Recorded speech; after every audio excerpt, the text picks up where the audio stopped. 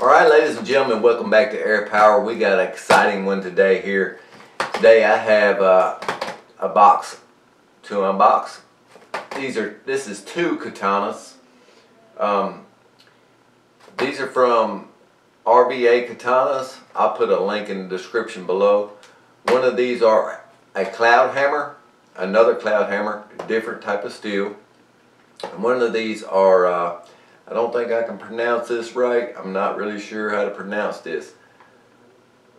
Liu sword.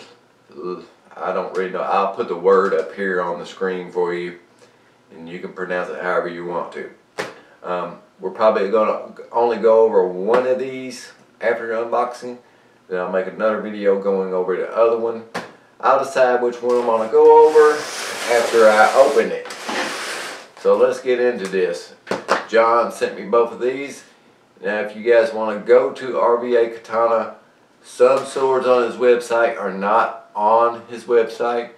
You can get in touch with him through Instagram Messenger or Facebook, or you can just go to RVA Katanas and send him a message there and see what he has. He has some that are on clearance that are, like I said, are not on stock. I believe he told me he had 4 more of these I can't pronounce the word, and I believe they were $250. If I'm not mistaken. Like I said, contact him if you want, see what he's got. They also have some more of these cloud hammers. They're the older versions before they got feedback on them. May have a little rough edges on the subas and so forth, but they are discounted. I think if he has any left, I think they're $50 off with the code, the promotion code. But you guys can go check him out, go talk to him, see what he's got. This is probably not going to be in your typical styrofoam box because he put 2 of them in here. I don't know why I just didn't cut the end and slide it out. Oh, it has some styrofoam in here. Taped up really good.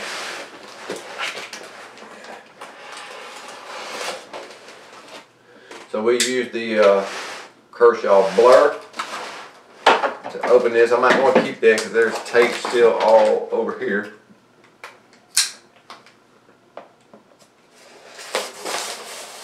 Oops. Protective cardboard protecting it. And there is the lovely styrofoam.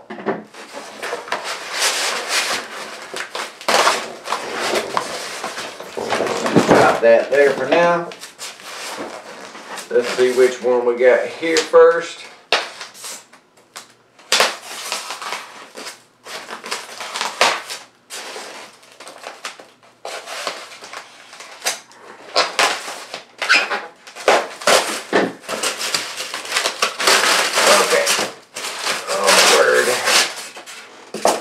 Okay, first katana. I don't know what this fabric is. It's really thick and stiff. This is a really nice looking sword bag. It just got stuck to the tape. That's a really nice looking sword bag. Wonder which katana's in here. I kind of like this sword bag.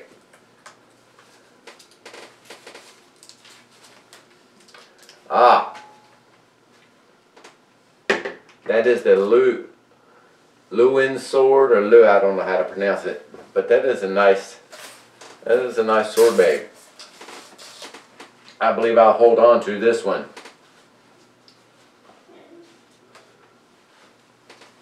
All right.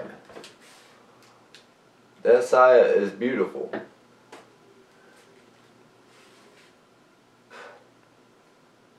I don't know if that is a painted on horn. I can't tell. Actually, there's no ledges. Or if that's a real horn.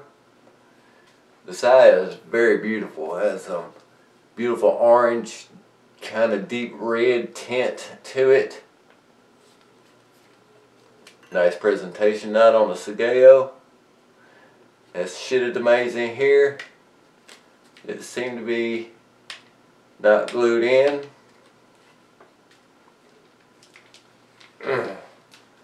Let's take this plastic off of here. Looks like there is a bamboo theme on all the fittings, including the Manuki.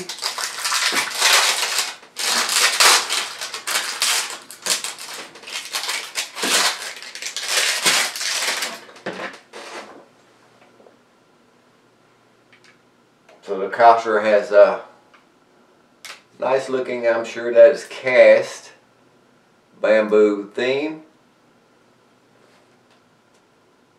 There are no shitted on the Kosher. On the Kosher here, it has a ledge on both ends, which is not going to bother me. It bothers some people. Oh, the handle is really, really thin. There's not much to hold on to there. I mean, there's a handle, but it's really thin. But all in all, it's nice. Has a blonde Ito with like a gold tint. They're fairly tight. I can move them some. The black Samageo with the bamboo Manuki in it. The knot is a little loose. You can move it around some.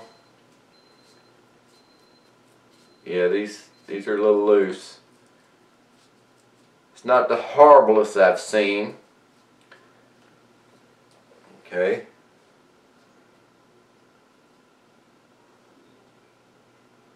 The Fuji has just a little edge on it. It's not as bad as this Kosher here. This Kosher's edges are really bad here. I would have loved for the handle to be a little thicker. Fuji has the bamboo theme on it, as does the Tsuba. The Tsuba has copper seppa on it.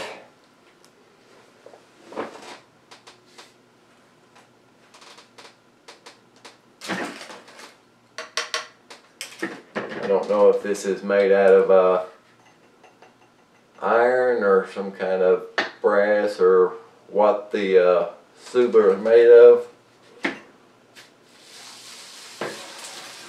We'll take a look at the blade in a second. It has horn on the Koriguchi. It's a wrap, not a full cover.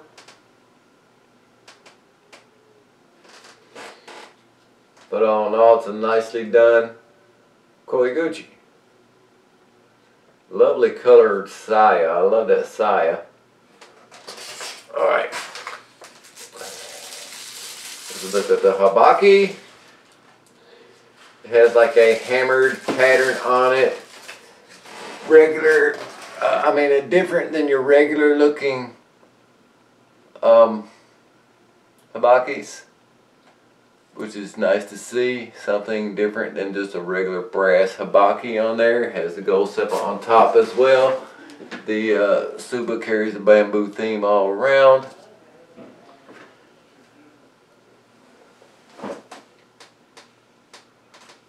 The blade has a taper, gets thinner towards the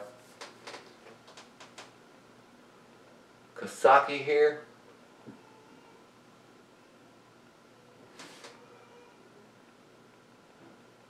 There's a regular Hermon pattern in it. But the blade is a 1095 Damascus. If you can see the beauty in the blade. A folded blade. I don't know if you want to call it Damascus or not.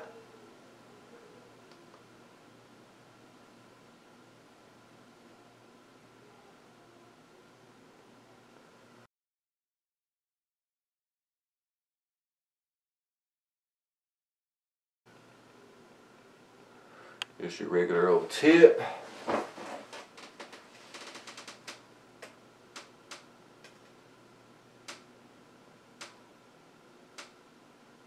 I'm not seeing really any waves. Maybe slight bit of waves in the blade, not really noticeable. That folding pattern looks really nice. Let me see if I can get it a little better on camera. I don't know if you get.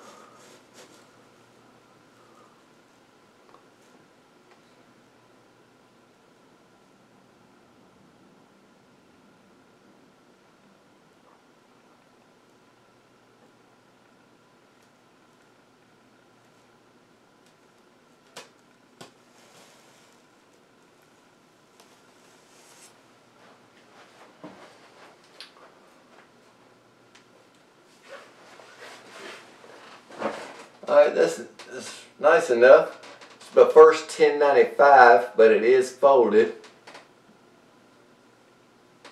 It handles very, very good. It feels really light.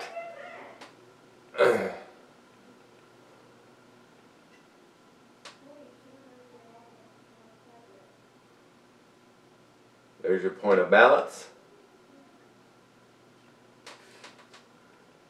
I mean, all in all, even with the thin handle on it, it feels very wieldable. Feels like it's the lightest katana I have so far. Very wieldable.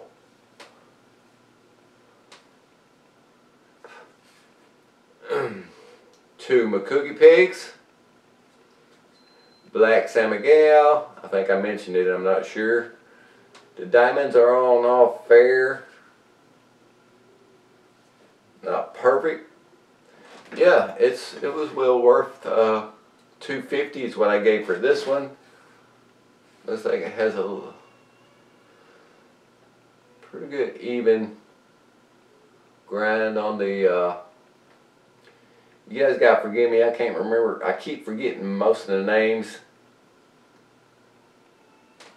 The tip here. Do you want to see how sharp it is? I kind of want to see how sharp it is. Will she cut?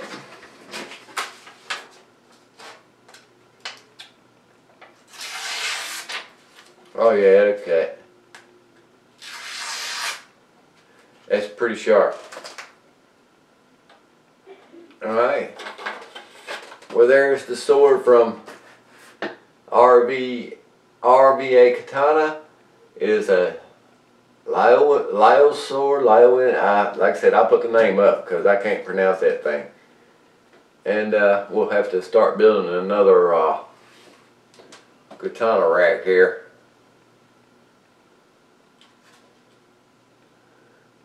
Now it's just one solid tube. It doesn't have a distal taper on it. But you can't expect much for around a $250, $260 katana. But it's very good quality and very nice from what I can tell for that price point. As I did mention, I wish they would have made a little bit more beef for your handle. And maybe some more thicker Ito, or got something away from this edge here, this Kashra. I don't think that's going to bother me because my hands are so rough. They're probably going to end up, if I use this much, because I really hate to keep using all my swords and diminish the polish and the quality of the blade. But you know me, I'm probably going to have to at least cut with it once. Alright, let's set this aside.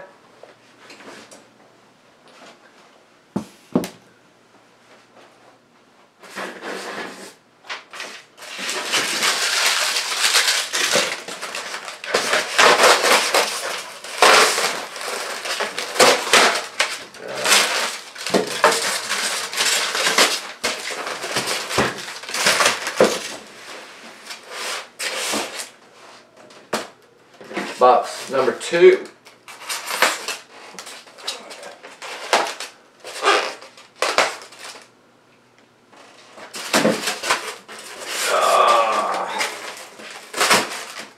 Alright, this is looking like another one of those cheap cottony, almost silky feeling bags. There's like a stain on this bag. But these bags here like this, really thin, cheap bag, I'll be using for rags or whatever.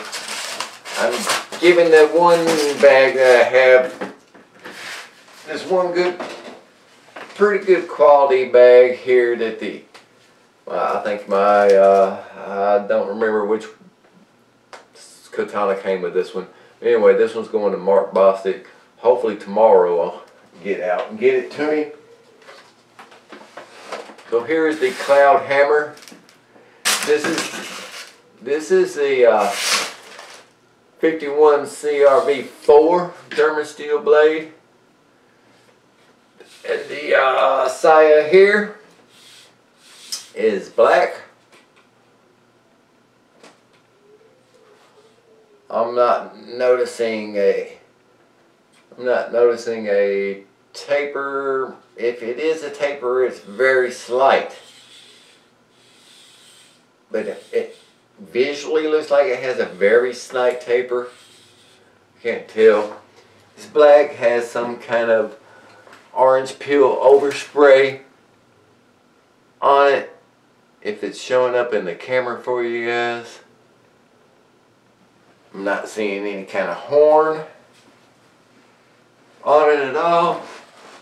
Has a really nice thick green Sigeo presentation nut. This one has Shidamay that are not glued in also.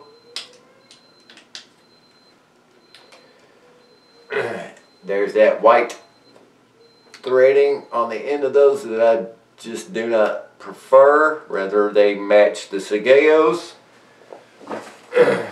Or I'd rather they all just be black thread on the end of these Sigeos. But I think it would look better if they matched the Sigeo itself. Now that is not falling out of there. That is in there. I got to give this thing a real good push to get it out. Okay.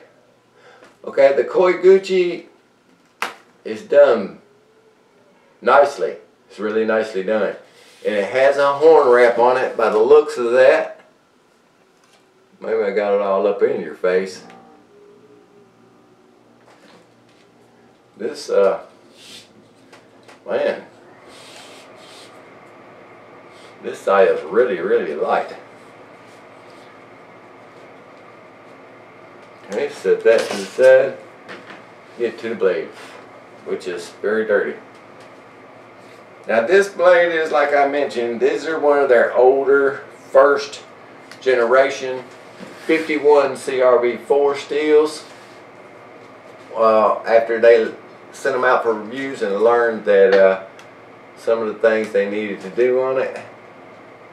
This one has no ledge on the back of the Kashra. The front has just a slight edge. Nicely done basket weave fitting. I'm sure it's cast. And they're really famous for this 70s and 80s leather jacket wrapping Ito, which is tight. It's not as tight as the other Cloud Hammer I have, the SX105 steel. This one you can move around the nuts slightly, but it is tight. It is really tight. And one Makugi peg,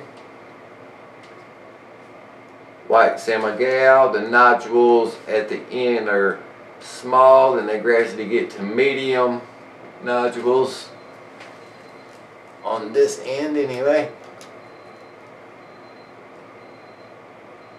The other side, the nodules on the San Miguel are about even.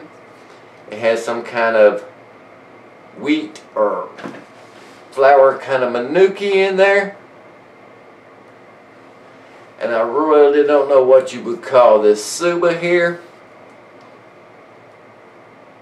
But I got to pick, there was I think 12 or 13 different types with different Subas, and I picked this one because it did not have the bohe. The Fuji has the basket weave on it as well. The copper Sepa, the regular brass Habaki. Now the blade does not have any kind of hamon on it. This is a 51 CRV4 German spring steel. I think it is through hardened, and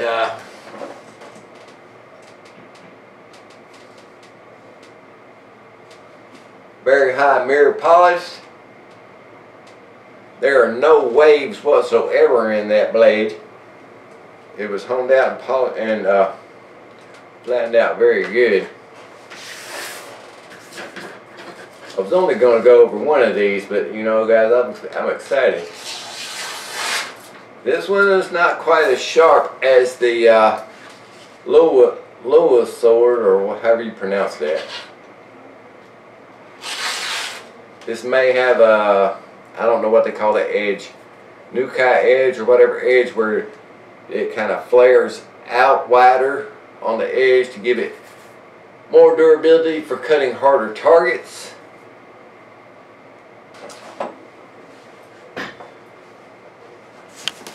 Right down below, where is it? Right down in this area, blade looks a little rough, like it might have hit something, or it's not bad, it's just a little scratched up or whatever there. Where is it? Right in that area there.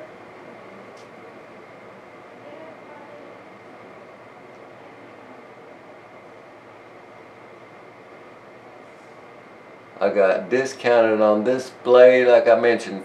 I got $50 off with the promotion code. So it was a $350 sword. I got for $300. And we'll fix that edge up so it will slice right through this like butter. Because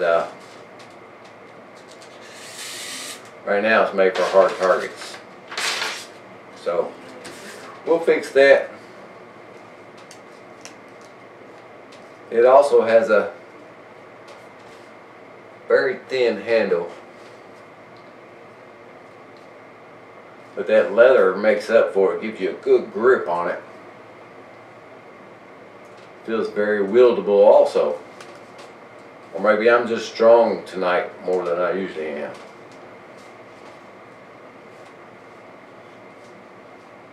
I don't know, guys. I can't really move around in here. I'll end up knocking something off. Alright, well, there are those two. I didn't go over to Kawasaki here, but it looks nice. Nicely ground in. I'm sure you've seen it on camera when I went by. And there's my two new additions. That is really, really tight in there. It's not falling out. Two new additions. And we will have to build another sword rack, which I have no problem with. Gives me something to do. So all in all, I'm very pleased with them. And until we get ready to do some cutting, our power's out.